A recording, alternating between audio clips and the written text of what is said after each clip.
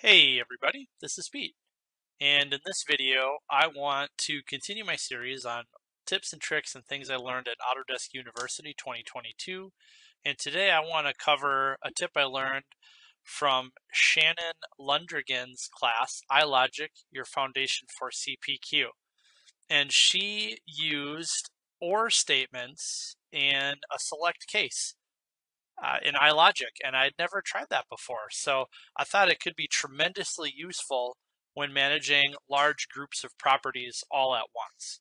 So let me just walk you through it. It's a relatively simple tip, but I think could be really useful. So here is my classic simple dimensional lumber, right? And so we just have a list here of different types, and we'll kind of play with that in a second, but just different sizes of dimensional lumber. And so what I've got over here in the iLogic browser is this configuration rule. And of course I've got the sizes like a thickness and a width, and dimensional lumber is super weird, right? A 2x4 is not actually 2 inches by 4 inches. Hence I've also created that parameter size, which you saw me playing with. So every time I choose a different size from my list, it configures the actual different parameter values for those sizes. So pretty straightforward stuff, nothing crazy here. But this is where Shannon's tip comes in. What if there were properties that cross over between them? Say, where I buy the lumber.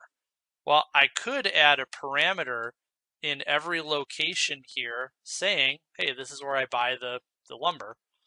But if I did all of these that you see here, maybe all these 2x3s and all the way up to 2x12s, I can buy at like my local big box store, but I have a little bit more quality with these giant, timber pieces at a more local resource. I might want to parse those out. So if I put a line in here for every single iProperty, it would absolutely work, but now I'd have lots of lines to edit, and what if I forgot one, blah, blah, blah. So I love Shannon's tip because I have a separate set of statements where it's again the same value, but by putting a comma in between each statement, I can actually group several of them together. So if I say add 2x3 all the way up to 2x12, well, I can pick those up from Menards, and so I'm going to assign that to the vendor iProperty. But for some of these larger pieces of lumber, I'm going to, I just had some fun with it, I'm going to buy those from Big Redwoods Lumberyard and throw that in the vendor iProperty. So go ahead and hit close, and I've already set this rule to run. And so what I can also do is, let's just try it out. So if I set this to 2x4, let's say 2x8, you can see it change. And then if we look at the iProperties, it still says Menards. So even though I switch to a different value, it still says Menards. But if I go to one of those larger lumber sizes, say a 4x4 or a 4x6, well, let's test the 4x6 first.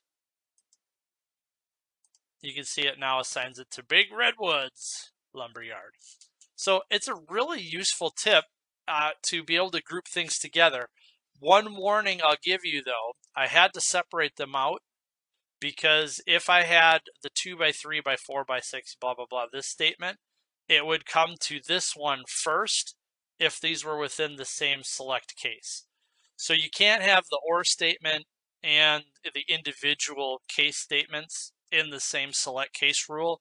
Otherwise, it's kind of whichever one it comes to first. So I did have to separate them out. But again, this is a little bit more efficient if I'm managing several properties among many different versions. So I hope you find this helpful. If you have any questions or comments, please let me know, and have a blessed day.